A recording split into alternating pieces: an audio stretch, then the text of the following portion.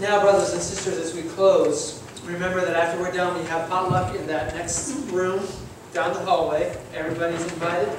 Let's bow our heads as we close in prayer.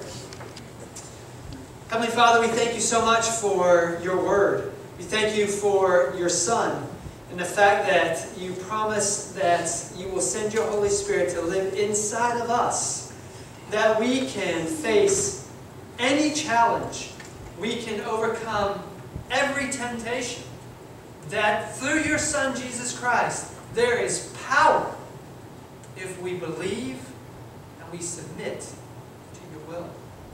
Father, I pray that you change my heart, and I pray that you change the heart of every person here this morning, that you help us to submit and help us to walk in newness of life, that we may fully understand what it means to walk in the Spirit and not walk in the flesh.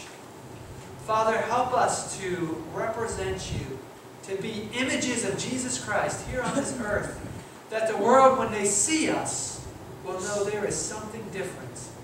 And Lord, you will call those who you want to save. Use us, strengthen us, increase our numbers.